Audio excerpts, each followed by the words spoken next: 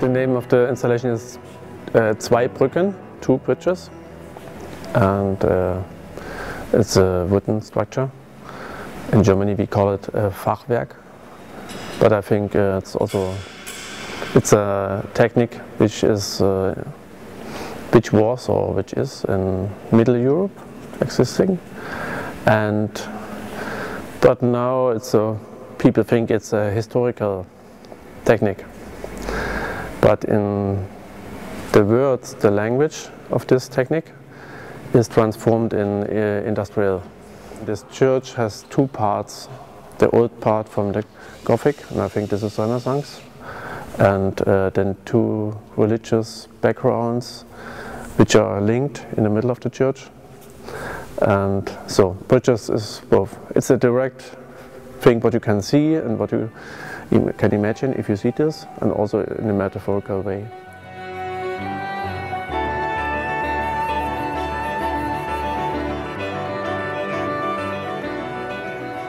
It was very fast that we see this as a good spot for what I do. What do you like about the church? This church? As location for your work? The best is the light. This church has wonderful light. And it's also, you can see the reflections in the sculpture, and it changes all time. And you see, it's a kind of elegant space, but huge, and very reduced in the aesthetic. And it comes very near on what I am like.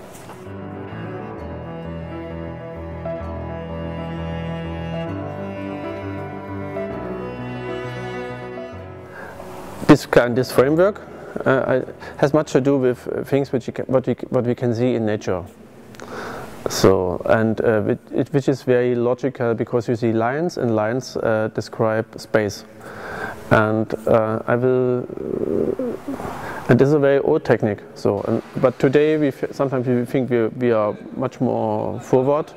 But in a way, I think we lose this context to this nature, these very logical things, which are not simple. So, now it's so people think mostly, oh, framework houses, it's from Middle Age, but framework houses today is mostly high tech. It's robots or something, or very high expensive houses, and the normal people, they don't get this, because they get simple, not good made things often, so industrial.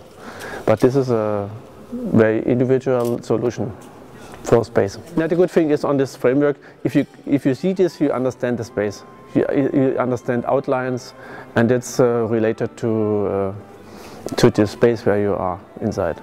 So that's what I'm interested in.